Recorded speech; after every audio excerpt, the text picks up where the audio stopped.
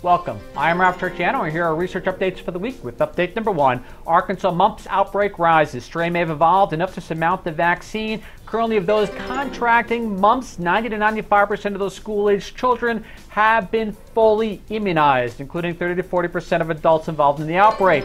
According to the researchers, the form of mumps going around is genetically distinct from what is in the vaccine, leading the researchers to state, quote, the strain of the virus making the rounds may have evolved enough to surmount the vaccine. Update number 2. Breakthrough in diabetes research. Cells produce insulin upon artemisinin treatment. Simple and elegant strategy, in their words, to heal type 1 diabetes.